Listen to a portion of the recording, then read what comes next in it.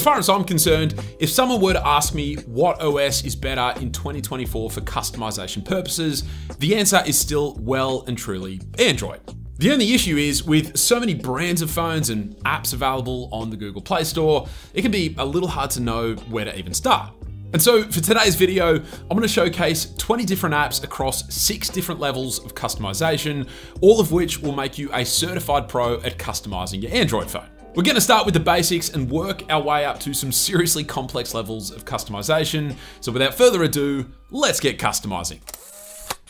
All right, the very first, most basic step in the customization process is to simply change up your phone's wallpaper. So with that in mind, let's start with some wallpaper related apps. Now, I've seen a lot of people using either the default wallpapers provided by their phone manufacturer, or sometimes photos that they've taken themselves, and that's all well and good, but if you're interested in creating a super clean or unique looking home screen, then you'll definitely want to look into using a wallpaper from a dedicated wallpaper application. This will not only mean that you're getting a wallpaper that is unique, but perhaps more importantly, the wallpapers that are offered by these sorts of apps are usually crafted to suit your phone's home screen really well, and that they're not super busy or cluttered, which would otherwise make it hard to see the app icons and widgets on your home screen. And so if you are looking for a place to find amazing yet unique wallpapers, well then might I suggest that you look no further than this fantastic wallpaper app called One4Wall. This is an app that is filled to the brim with over 1,400 AI generated and hand edited wallpapers.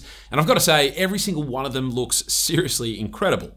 Using one of the wallpapers from this app alone will seriously level up the look of your home screen, even if this is the only thing that you change about it.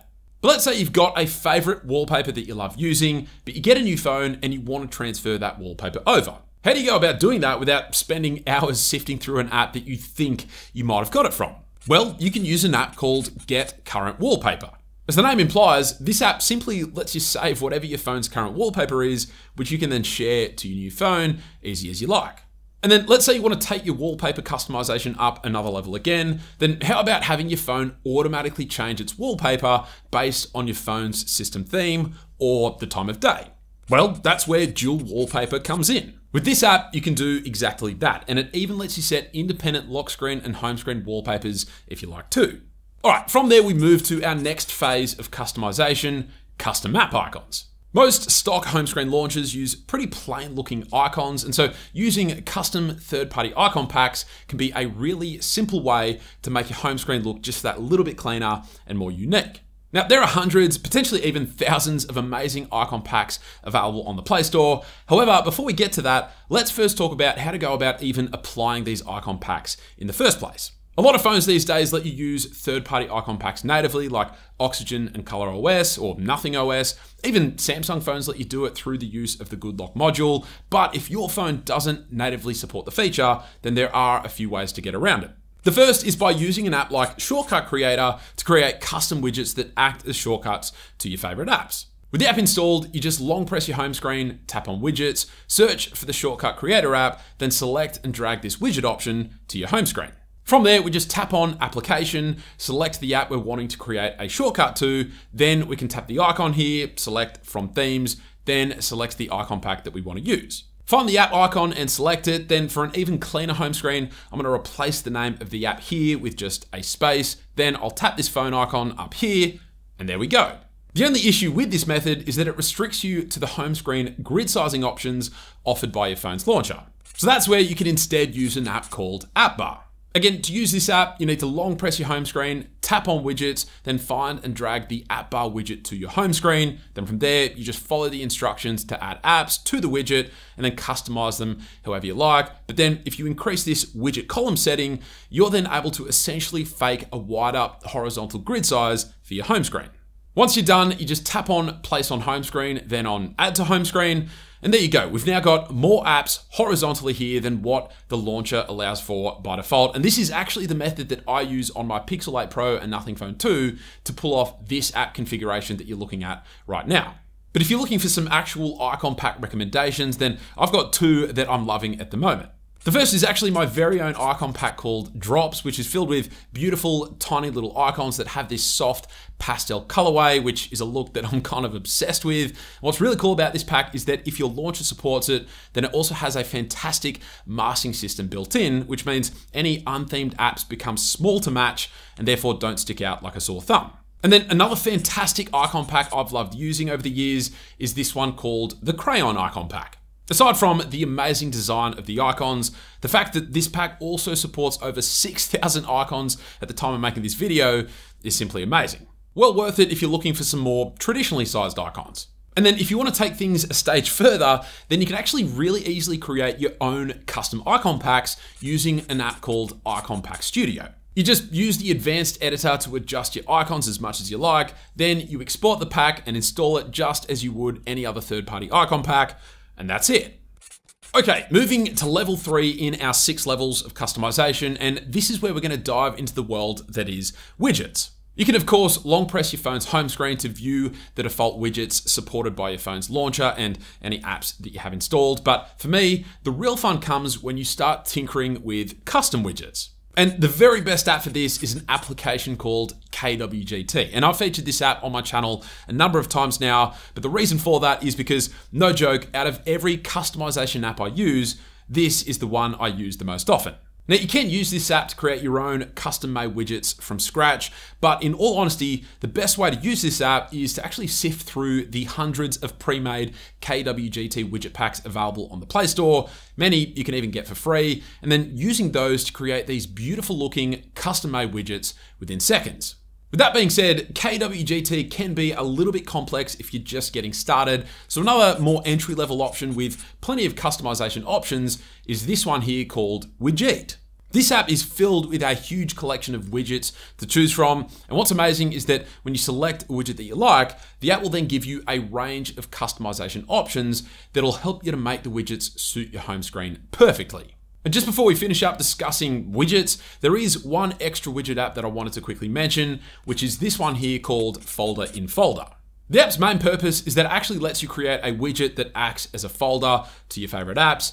And you might be thinking, hang on Sam, my phone already lets me create folders. And whilst that is of course correct, there's no way to create folders using the custom-made widget icons that we created earlier. Plus, most phones also don't let you customize the folder icon itself as well. But because Folder in Folder is an application itself, I can actually go back and use the Shortcut Creator app to create a custom icon, which opens the Folder in Folder app, which means I now have a custom folder icon that opens a folder with all of my custom icons in it as well. How good's that? All right, let's take a slight detour away from home screen customization for a minute and talk about keyboard customization, which is what I'm calling customization level 4. The stock Google Keyboard app, which most phones use by default, it offers a bunch of themes natively, which is super neat. But if you want to level up your keyboard customization even further, then there's a couple of really great third-party apps worth checking out. The first is this app called Keys Cafe. This app actually just essentially replicates a good lock module found on Samsung phones. So if you are using a Samsung phone, just use the module instead. But both the module and the app offer a huge range of custom keyboard themes to choose from. And you can even create your own themes if you like. But what I think takes this app and the module from being cool to being downright amazing are these animated themes here. Install one of these themes for your keyboard and I guarantee it'll help your phone to feel incredibly unique and downright cool. But then let's say you want to customize the actual functionality of your phone's keyboard, then look no further than the app Keyboard Designer. This app also lets you create or even import custom keyboard themes, which is pretty cool. However, the best feature of this app is that it lets you customize not only the position of the keys, but even how they function. So for example, you can set it up so that a specific app opens after long pressing the letter Z, or you can activate voice typing simply by swiping up. The options are nearly endless. But coming back now to home screen customization, and let's say your phone's stock default launcher is starting to feel a little too limited for your liking. Well, if that's the case, then it means it's time to enter our next level of customization, which is the world of third-party home screen launchers. And if you're into customization, there are really 3 that stand out from the crowd: Nova Launcher, Smart Launcher, and Hyperion Launcher. Nova Launcher is the best for customization, offering just about every single customization feature you could ever want, all within a fairly stock and familiar layout. And if you want a full breakdown of this launcher and its various features, then I created an entire video on the most recent version, which I'll link to up in the cards. Smart Launcher is pretty much just as capable though, just in a slightly different design, and it does depart a little more from the stock default launcher style that most of us are used to, but a lot of users love its style. And I would say that it's not quite as nice in terms of animations compared to Nova Launcher, but it's constantly being updated and is definitely a great alternative. But in all my testing, the best third-party launcher in terms of fluidity, particularly in regards to how it handles animations related to gestural navigation, is a real dark horse actually, Hyperion Launcher. And this app is very close to the stock look and feel I know so many love, plus it has all the customization options you could want, right in line with Nova and Smart Launcher. But as I said, it feels the smoothest when you're using gestural navigation. Now, I'm not going to unpack in detail how to use these launchers in this video here, as there are stacks of videos that you can find on YouTube that showcase all of their features. But just to add one more app to this section, if you found yourself loving using any of these third-party launchers and you're now looking for design inspiration, then look no further than another app of mine, Palette. If you've been around on my channel for a little while now, then there's a good chance that you've already heard me talking about this app. But in short, Palette is filled with over 2,400 custom home screen setups, all vetted by me. And the best part is that as soon as you find a home screen setup that you like the look of, you just tap on it and you'll be redirected to a page filled with every single asset used in that setup, including wallpaper and backup files, so that you can recreate them super quickly as long as you have a little bit of know-how. I've created a bunch of videos showcasing exactly how you can recreate the setups found within Palette, which I'll link to up in the cards. But if you really want to take home screen customization to the next level, but you don't fancy yourself much of a designer, then this app is a must-have. And so then we come to our sixth and final level of customization, automation. And for those who are looking to step beyond home screen customization into the world of functionality customization, then this is the level for you, but buckle up because it's going to get a little crazy. Now, if you're looking just to dip your toes into automation, then might I suggest starting with an app like Buzzkill. In short, Buzzkill allows you to customize how your phone handles notifications. So let's say you want to set it up so that you don't receive notifications from social media apps on the weekend between the hours of 9 to 5 p.m. Then you can set up exactly that and Buzzkill will dismiss any of these notifications automatically for you. Or if you want certain notifications to make a sound even when your phone is set to silent, then again, Buzzkill can do exactly that. But if you want to take things even further from there, then you might want to look into the app Automate. This is an app that looks pretty daunting on the surface, which, to be fair, it does take a while to get your head around, but with a little bit of digging through the community section, you'll find some really cool automations, like getting your wallpaper to change automatically based on its brightness levels, or if you want to set your phone's ringer mode to silent when you're actively using it, but then back to loud again when the screen is off, again, that's something that you can set up using Automate. But then if you just want essentially complete control over your phone, automating any little action that you can think of, then you'll probably want to try out Macro Droid. This is a much more user-friendly app than Automate, despite it arguably being more capable. But some examples of how you can use this app include switching on your phone's Bluetooth and starting music playback automatically as soon as you get into your car, or having your phone's Wi-Fi turn on when you're nearby to your house. You can even get the app to automatically press the skip ads button when you're watching YouTube videos, or to take a photo using your selfie camera whenever an incorrect PIN code is entered. And so, yeah, like I said, if you want your phone to do almost anything you can think of automatically, then this is the app for you.